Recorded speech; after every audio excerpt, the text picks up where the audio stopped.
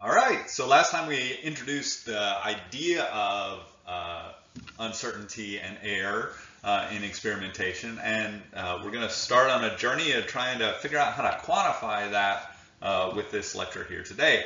And the aim today is, in this lecture, is just to figure out a way to describe random variation. How do we think about using math to describe something that we don't know what's going to happen, that is that's random. So before we get there, we were going to divide error and uncertainty into two different classes, and one of those that we're going to deal with initially is called random error.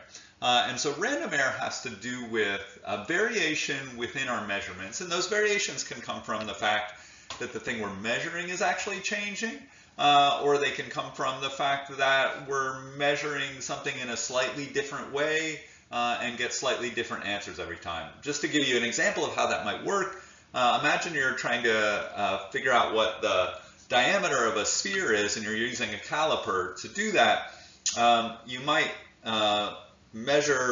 use that caliper and measure the diameter in one direction and get, say, 1.11 centimeters. And then in a different direction, maybe you get 1.16 centimeters. And maybe you're a little bit off center, and so you get 1.14 centimeters the second time you measure in that direction. So even something that's very solid and unchanging is going to give us different readings over time. And that difference is random error, and is sometimes called scatter. And so you can see that here, this is a nice image of scatter. This is the true mean value of something I'm measuring. I might have measurements that are sort of scattered around that bullseye. We sometimes call that precision too.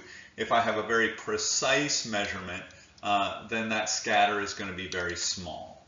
Okay, so that's random variation. Now, there's another kind of error called systematic error. We're not going to dig into that in a lot of detail today, but it's important to recognize the difference.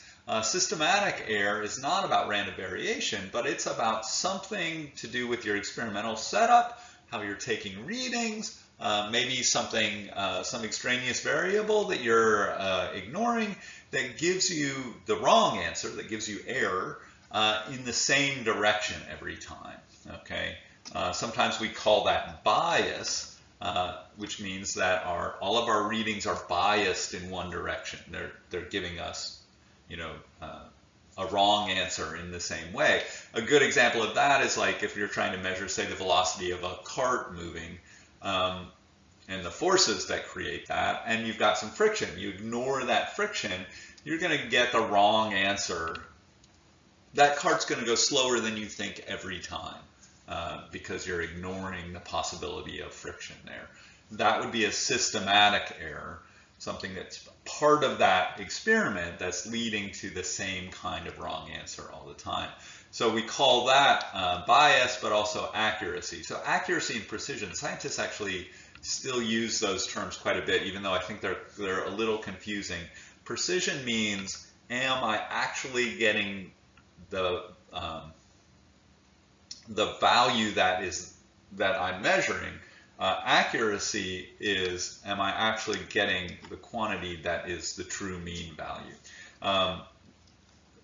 So looking up here, this is a precise measurement that is not very accurate. In other words, it has systematic error, but it does not have very much random error. This is an accurate measurement. Our mean value would be about right here, but it is not very precise. And so here we have a lot of random uncertainty or random error, but not much systematic error. Same thing down here. We can see that in these values, this dotted line, the dots are my data points. The dotted line is the mean value of my data points. We can see some scatter in our data, and that is random error. But then we can see that my mean is actually not the same as my true value, and that is my systematic error. So if you can think about taking another measurement and you think, I expect to get the same kind of answer, but it's wrong, it's off what the true value is, that's a systematic error. If you expect an answer that's maybe a little unpredictable, but it's on either side of what that true value is, again, we don't really know what that true value is oftentimes, then that would be random error. Okay, so those terms are ones that we want to be comfortable with: scatter, bias, precision, accuracy, random, and systematic. All right, but let's talk about random error, because we want to first start to be able to quantify random uncertainty. And to do that, we have to start describing that randomness, describe things that happen in a random way in the world. And so let's imagine we're taking measurements of a velocity, air velocity within an air duct, And that's going to give us some natural scatter, right? And so maybe I take a bunch of data points, and those are those black points down here, and I get some readings that say 0.65 meters per second, some that say 1.35, but most of them are around 1.0. And that's pretty typical, right? We would expect that our data points are going to be kind of centered around a point, and then more data points are going to be close to that center than are far away from it. And we actually have a name for that, and that's called a central tendency.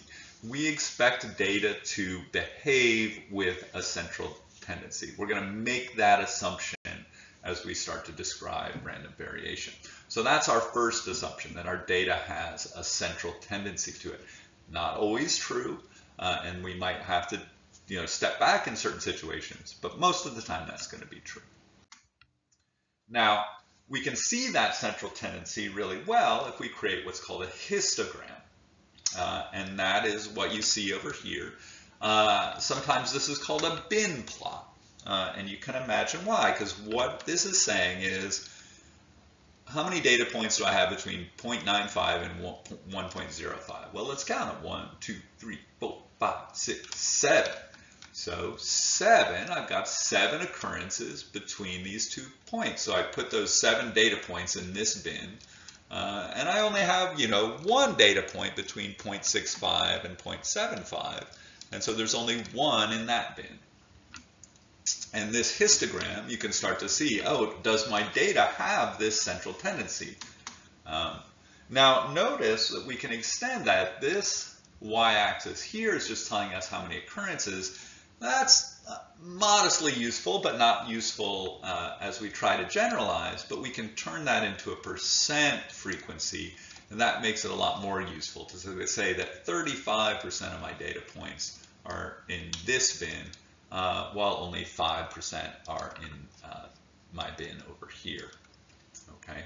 Now, what happens if we keep taking more data points? Well, hopefully we start to see something like this, right? If we take an infinite number of data points, we start to smooth out that curve, and hopefully it's a nice symmetrical curve with a central tendency, and we call that a probability density function.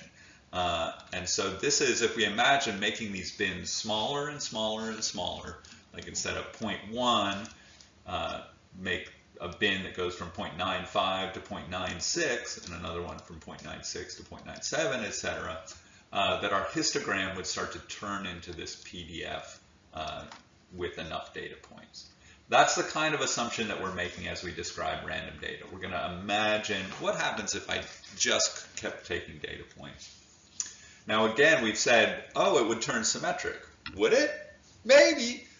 Most of the time, yes. And again, that's our second assumption. 1 was central tendency.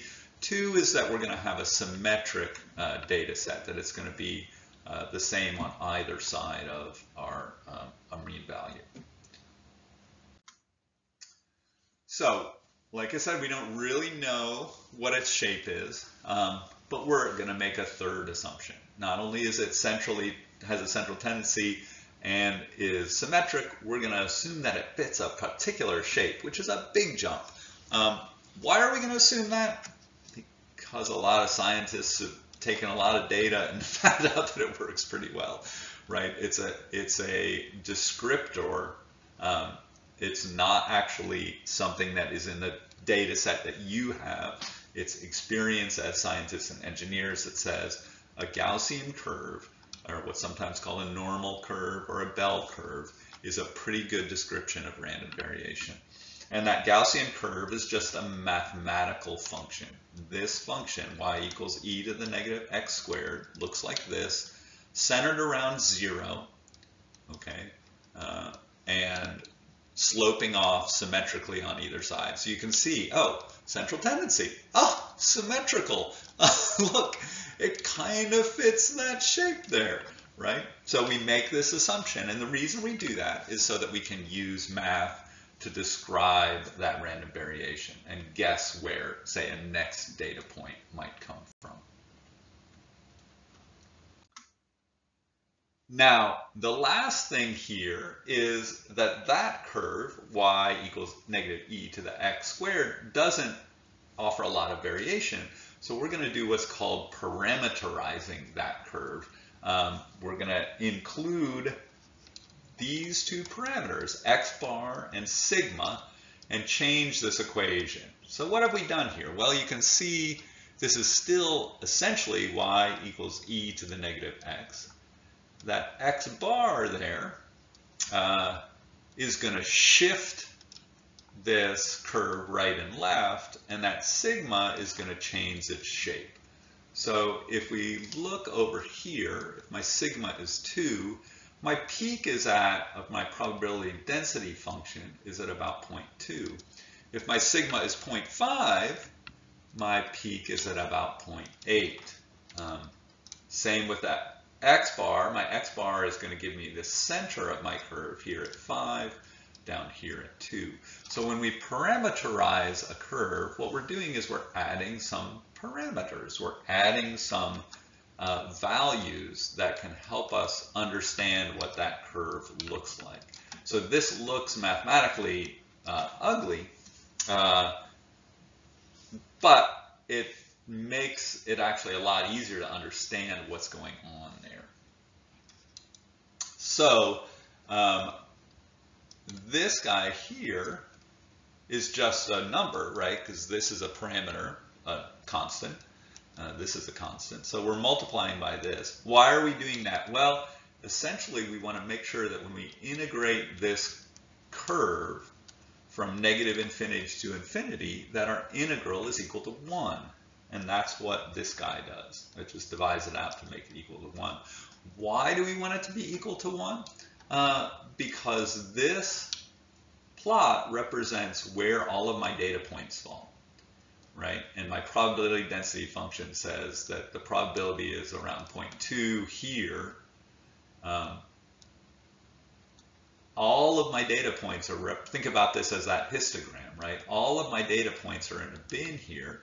So when I sum up all of those bins, I should get 100% of my data points. That's what that 1 is, okay? So this, again, it looks kind of nasty, but it makes life easier because it allows us to describe the width of the curve and where that curve is centered. And what we'll do next time is use those parameters to start to describe